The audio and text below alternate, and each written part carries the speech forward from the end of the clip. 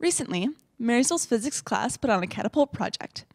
The catapult project has been a Viking tradition for juniors over the years at Marysville High School. These students put their creativity and knowledge to the test by constructing a catapult that must launch 20 feet. They created this by using their understanding of what they learned in their physics classroom. Here with us, we have Mr. Nick. He's here to talk about the involvement with the students and how the project went over this year.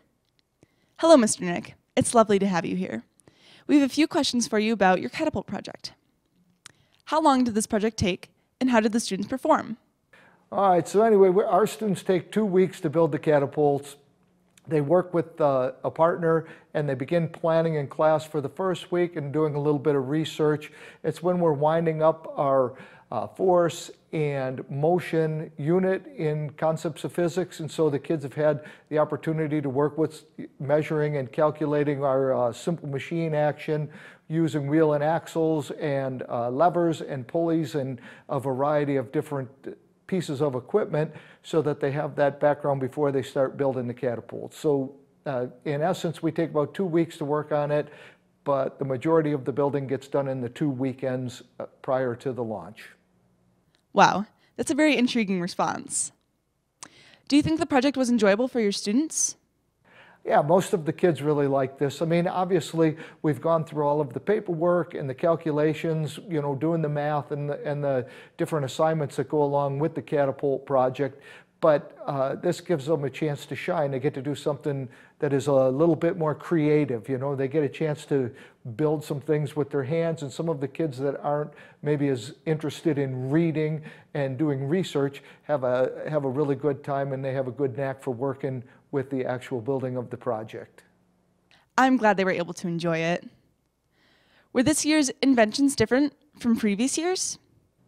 This year was kind of an exciting year because, you know, with our previous 2 years, we didn't have full school years, and we had the COVID situation where we were online learning. So this year it was really exciting. I did have some excellent projects. A couple of them were the trebuchet type designs, which are very difficult to perfect, and 2 of those worked really, really well.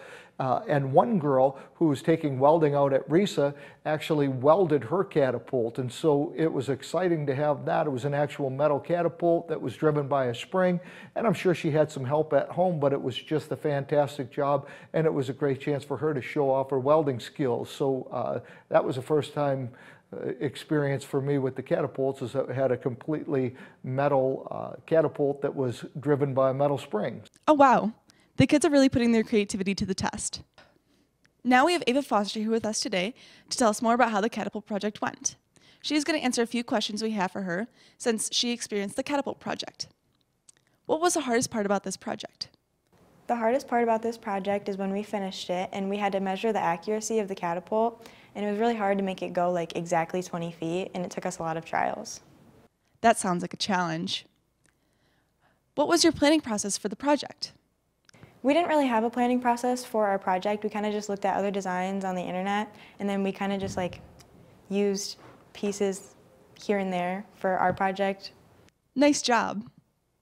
What materials did you use to make your catapult? We used PVC pipes, wood, a bungee cord, screws. Interesting materials. In the end, did you feel like the project was a success?